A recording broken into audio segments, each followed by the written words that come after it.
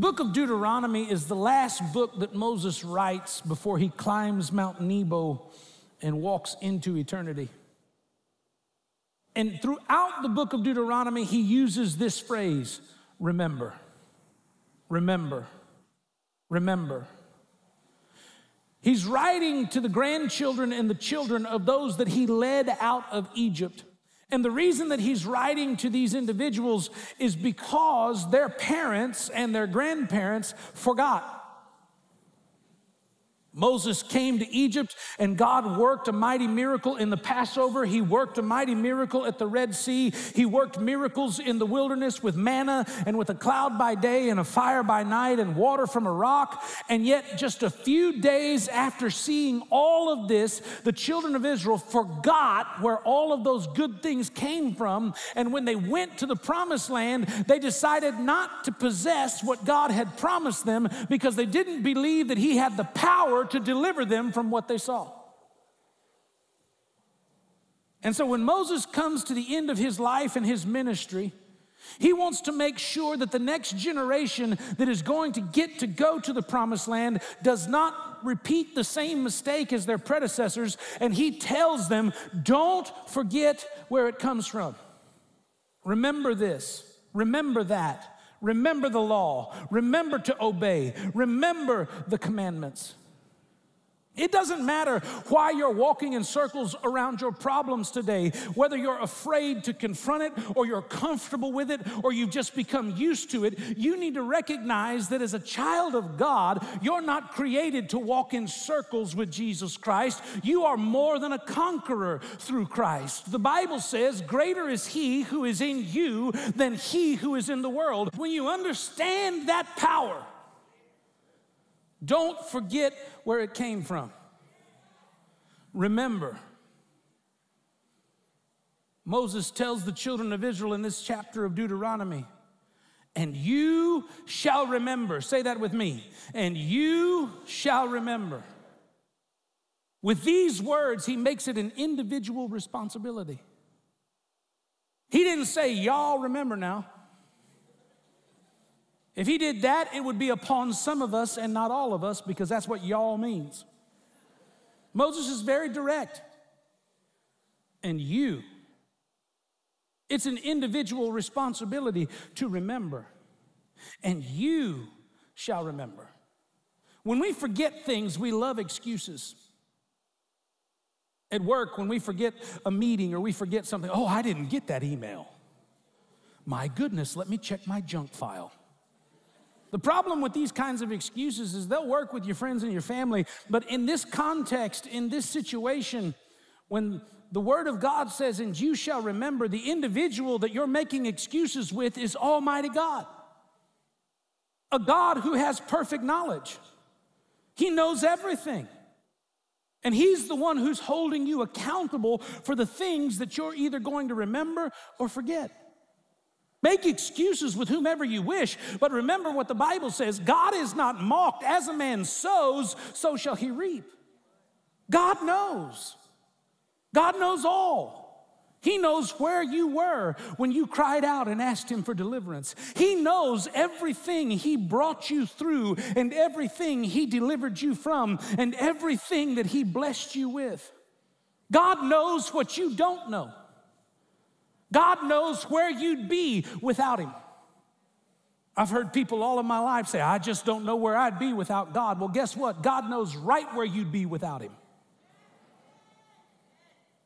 God knows. God knows how your life would have turned out if he would have answered every prayer you ever asked him to answer. Oh, God, give me. And he said, no. Why? Because he knows what you don't. He knows you so well that the Bible says he formed you in your mother's womb. Literally, he knit you together. How many of you used to ever be fascinated by your grandmother when she'd knit? My grandmother would focus on each stitch and tell me the difference between this one and that one and what it was going to do and how it was going to work. And when I hear this, that he formed you in your mother's womb, it means that God is so intimately connected with the fine details of your life. He literally stitched every part of your being together. And all that he wants in return is simply this: remember. Remember where it came from. Remember who was there for you when everyone else walked away. Remember who came to your rescue when you thought it was all over. Remember who found you when you felt so lost that you didn't think you could be redeemed. Remember who brought you out of the hand of the enemy. Remember who restored what others tried to destroy. Remember who canceled that doctor's diagnosis the day that they gave it to you in the office. Remember who opened up doors that no man could open and blessed you with blessings that you could not contain. Remember who silenced the voices of those who were accusing you. Remember who broke the hands of those that held the weapons that were intended for your destruction. Remember who gave his angels charge over you. Remember who canceled the debt of sin and the cost of the grave, which would have been your life when he sent his son to Calvary. Church, what I'd like to know today, is there anybody in this sanctuary that says, I didn't come to be restored, I just came to remember. Just remember how good God has been to me. Remember what he has done for me. Remember how he made a way for me. He's been so merciful, I just can't keep quiet. He's been so gracious, I've just got to shout to him with praise. I've got to lift up my hands. I've got to raise my voice, and I've got to say, God, you're worthy. You're worthy. You're worthy to be praised. Moses said, remember the Lord who gives. Say that with me. Remember the Lord who gives. The God that we're remembering is a giver. Are you? It amazes me that people profess to believe in God who gives and they don't. You cannot believe in God and not be a giver. Everything that God controls gives. And if there's something in you that does not like to give, then that thing in you is not of God. When your mind is transformed, giving is a blessing. Why? Because in the kingdom, there is always more than enough. And when you give in the kingdom, you qualify to be able to receive more. But in this world, if you give, it's gone. Now, which one of those do you want? A kingdom mindset that says my Father has more than enough, or a carnal mindset that says whenever I give it, it's gone? Deuteronomy is Moses' warning to the children of Israel. Don't forget where it comes from. In verse 12, he says, when you've eaten and you're full and you've built a beautiful house, don't forget. When your herds and your flocks, they multiply, and your silver and your gold increases, don't forget. When you log in to your 401k and you see a pile of money, don't forget. When your heart is lifted up and you might say that you forgot the Lord who brought you out of the land of Egypt. Moses in verses 14 through 17 says it was him who led you through the wilderness. It was him who fed you. It was him who gave you water. And he says, when your heart is lifted up and you say in your heart, my power and my might have gained me this. He says, then you shall remember that it is the Lord who gives you the power to get wealth. Now, church, as ancient as this story is, it's as relevant as today's headlines. Because we live in a world filled with people who wake up and look in the mirror and say, my power and my might have brought me this. My business, my home, my family. And we've forgotten that it's all because of God.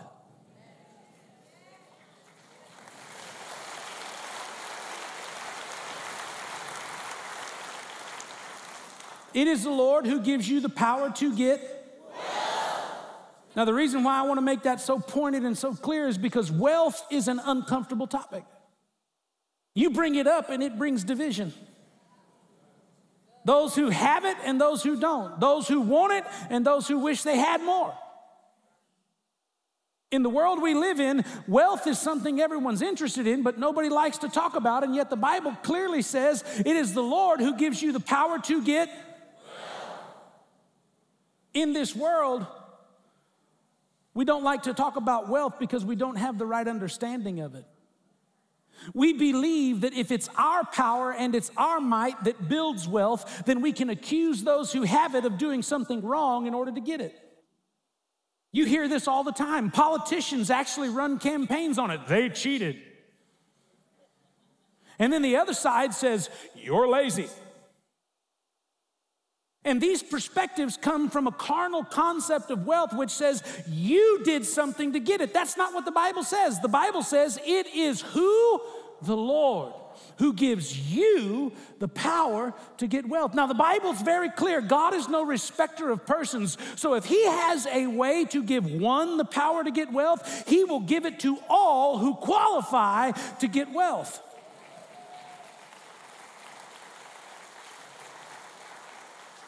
It's not you, it's him in you that does this. And one of the reasons that people do not receive the wealth that the Bible is speaking of is because they forget where it comes from. Moses says, step one, remember. When you eat and are full, with your belly full, say, thank you, God, you did that.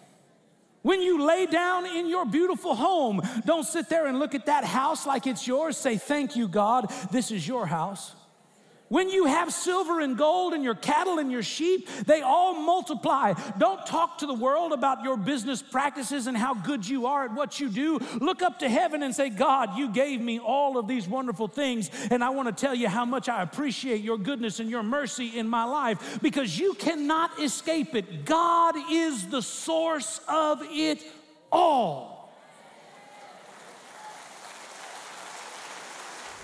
Honor the Lord with the first fruits of all your endeavors and see your blessings return in abundance. When you faithfully give the Lord his tithe, you activate God's covenant promises. He said, bring all the tithes into the storehouse, that there might be food in my house.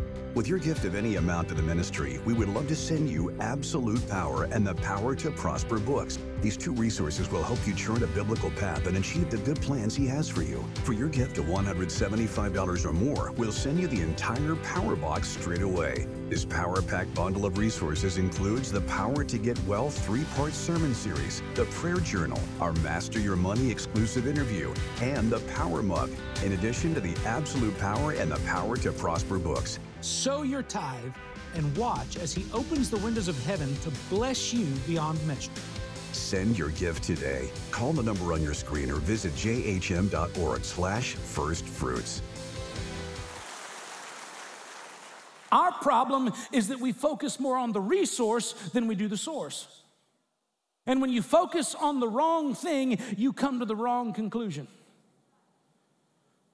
Whenever you focus on the resource, which in this world is money, if you don't think it's money, try paying for lunch in seashells and see what happens.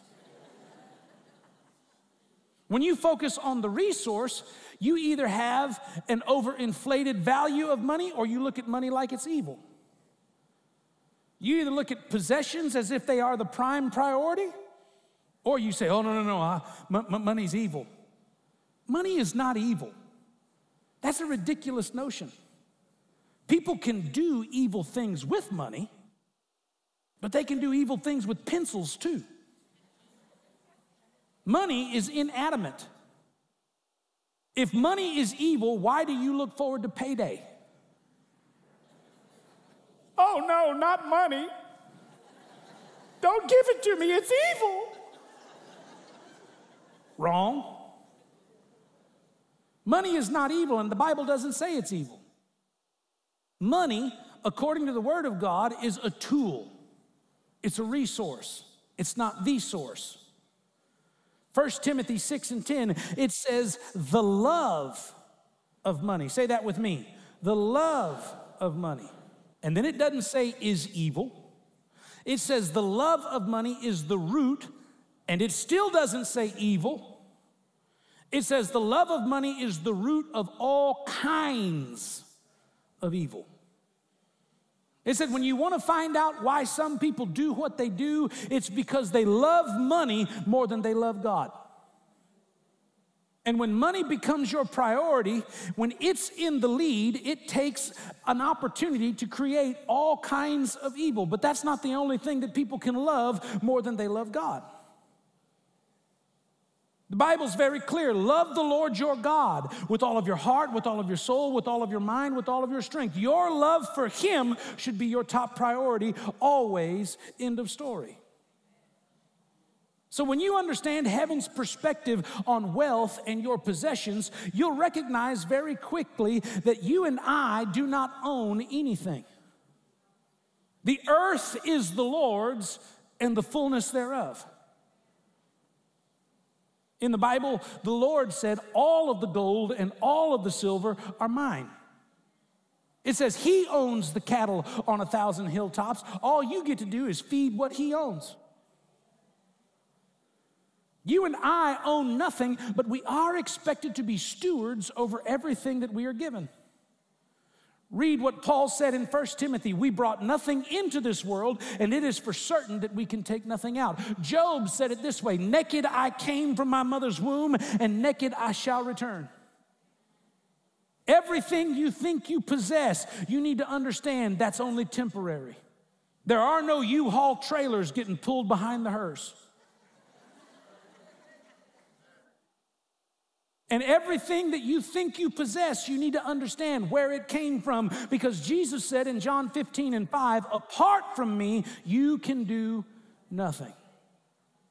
We're not the independent dynamos that many people want to think we are. We are dependent upon God for everything. If you don't think so, try breathing without Him. So when we say we want to be prosperous, do we want to prosper according to the world's system, or do we want to prosper according to God's system? God's system is where you get the power to get wealth. The world's system is where everyone will try to take it from you. In God's system, wealth doesn't just include your bank account. Wealth includes your physical body, your spiritual body, your soul, and all aspects of your being. The work of your hands is blessed in the kingdom model. The work of your life is blessed. Your children and your children's children are blessed. The world will limit prosperity. God says, I will not put a limit on your prosperity. I want you to prosper and be in good health even as your soul prospers. So how does biblical and kingdom prosperity work? Look at Deuteronomy 28:13. It says there, the Lord shall make you the head and not the tail. And whenever we talk about the head and not the tail, people get all excited and they go, ooh, promotion. We're going from here to there. No. This verse is not about going from a low place to a high place. This verse is about control. Who's in charge, the head or the tail? The head.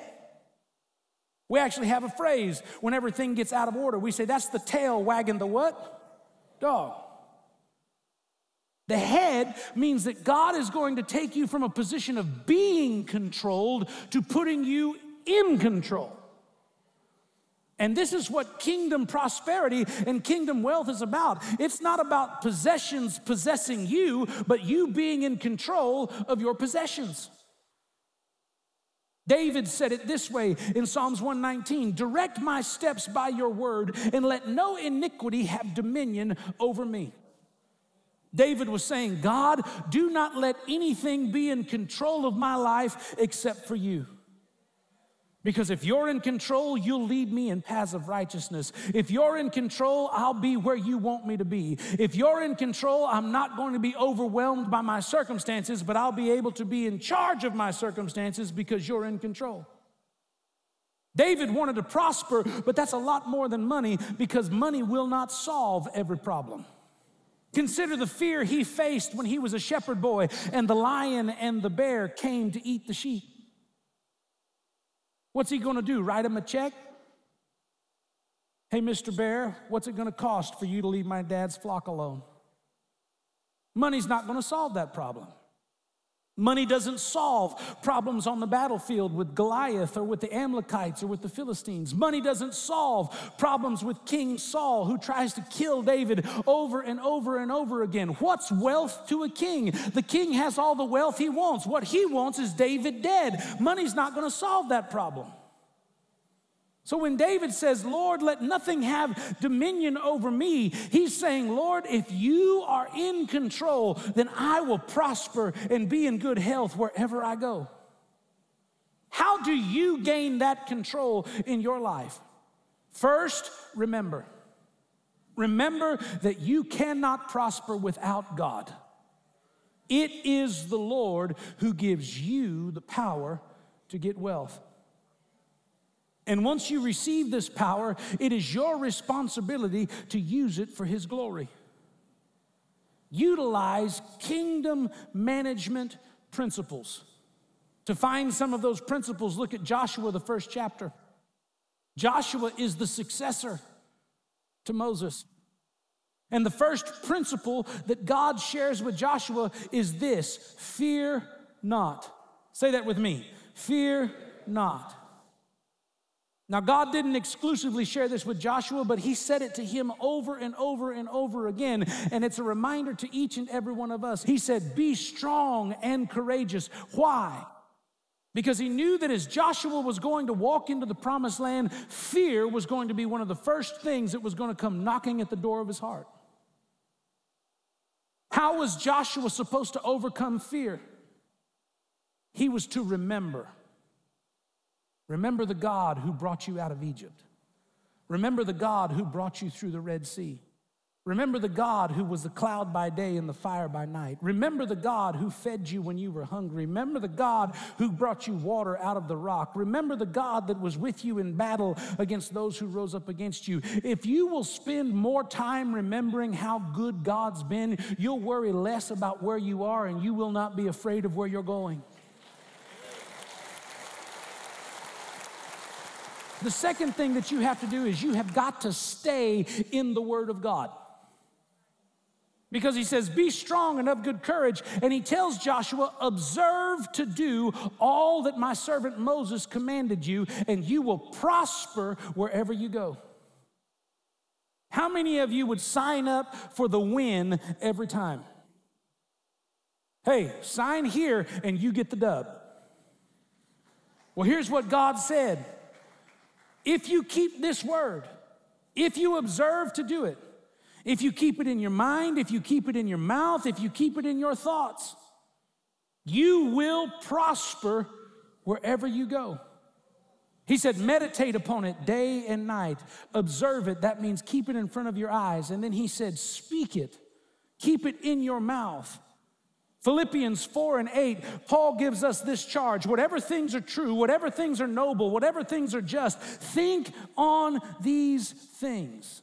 One of the reasons why people cannot enable themselves to receive what God has provided, one of the reasons that people do not prosper is because they have a carnal mind and not a kingdom mind.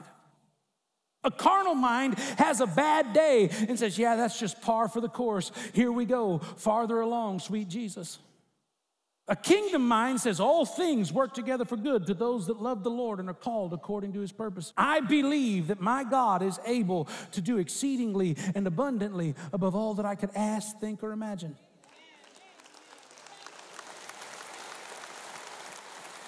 A carnal mind hears about a down economy. A carnal mind hears about people losing their job. A carnal mind hears the individuals talking on the alphabet media, and fear reaches up and grabs them around the throat and says, you're going to go bankrupt. You're not going to make it. You're going to starve. The kingdom mindset says, I have never seen the righteous forsaken, nor their seed begging bread. My God shall supply all of my needs according to His riches and glory. I'm going to rejoice in the day in which I live, live, because my God sits upon the throne. He uses the earth as a footstool. He prepares a table before me in the presence of my enemies. He promised He'd open up the windows of heaven and bless me with blessings that I cannot contain. He would rebuke the devourer for my sake. My leaf will not wither. My seed will sprout in its season, and whatever I do, it's going to prosper. Child of God, with promises like that, you cannot fail.